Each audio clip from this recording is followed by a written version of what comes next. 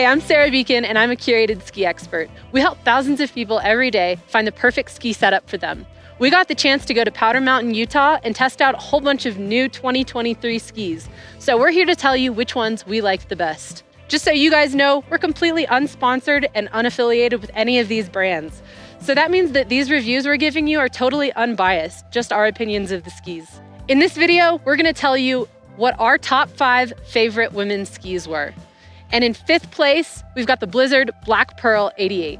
This is the most popular women's ski out there. It's advertised as an intermediate advanced ski, but I really do feel like it's versatile enough that most anyone can enjoy it. We took them on the groomers. They were great. They really excelled at short turns. And then we even took them in the trees and they held their own. They're not super wide, so I'd probably avoid too much deep snow with them, but I had a great time. One of the cool features of these skis is called True Blend technology, which means in the varying lengths of the ski, the stiffness is going to be adjusted. So say you've got a 140 something for a really smaller female skier, those are going to be a softer ski than what you would find in the 170 version of the ski. I would not recommend these skis to somebody who's either looking for a playful terrain park type ski or maybe a freestyle freeride ski that's gonna hold up well in powder. I would recommend these skis to mostly intermediate to advanced riders. Beginners looking to improve could totally handle this. They might be a little bit hard to get used to at first, but it's definitely a ski that could stick with you for the long run. I'd recommend these for anyone in most parts of the country if you're sticking to groomers.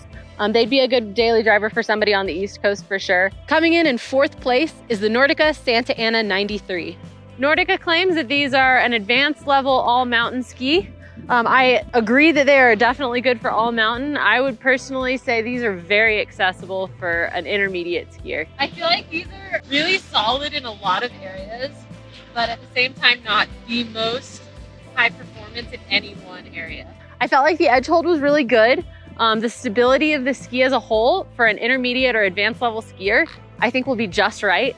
For me, I was going a little faster than I think these skis were ready for. I think if you're someone like me that really is carving hard turns and maybe has like a background of using more carving oriented skis, you might find that these are a little bit chattery. If you're gonna be skiing deep powder, you might want something a little bit fatter. At 93 underfoot, they are a really happy medium between big mountain and your groomer ski. So if you want a ski that's truly great for groomers, I would go with something a little bit narrower and a little bit stiffer. And if you want something for deep powder days, you might want something a little bit wider. If you're looking to progress in the sport and you're kind of new to the sport, this might be a really good option for you because you could keep this ski for years and you can keep this ski all the way until you're an expert skier. In 3rd place is the Salomon QST Lumen 98. Salomon built these skis with a modern twin rocker and double sidewalls. The double sidewalls, they claim, helps the ski stay on edge in ice and crud, and the freestyle rocker helps it float in powder. So these skis have double sidewall, which means that they hold an edge really well on the groomers. I was super impressed that such a soft ski could hold an edge like that. If you're looking for strictly a terrain park ski, this is not the ski for you. Or if you're looking for a strictly groomer ski, this is not a ski for you. This is a really versatile all mountain freeride ski.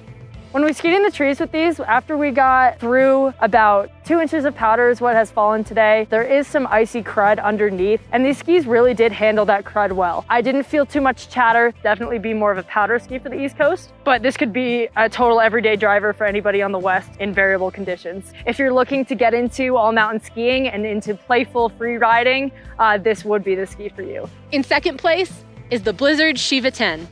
The brand claims that these skis are optimal for East Coast powder or West Coast all mountain. They say that it's a perfect blend between an all mountain ski and a free ride ski. So these are rocker camper rocker, and they have early rise in the tips and the tails. This helps these skis be a little bit more freestyle, a little bit more playful, surfy. They will float a lot more in deeper powder. These are 102 millimeters underfoot, which means these are a wider ski. These actually were really, really fun on groomers, but they're definitely not made for groomers. They're 102 underfoot, so that means these are gonna be more of an all mountain ski. They do have the rise in the tails. I could ski switch in them, no problem. I would not recommend this ski to beginners or people who ski consistent groomers.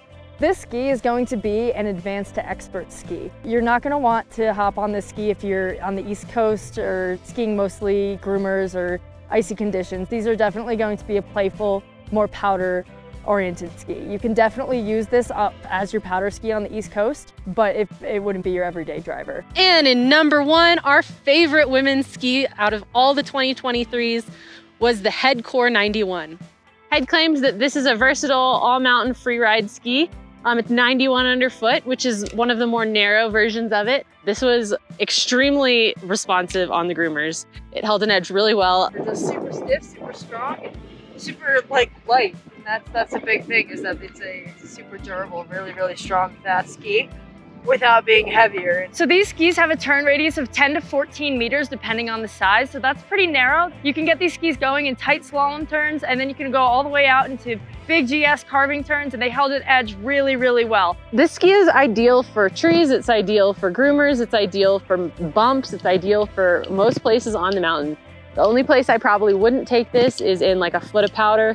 So these skis, because they're so versatile, I would really recommend these skis to any intermediate skier who's looking to improve. I would say this is more of an advanced ski, but I think that if you are a progressive beginner or an intermediate skier who really wants to keep going with the sport, this would be a great option, because you can really keep this ski until you're an expert and still rip them and still have a great time on them. Did your skis make the list?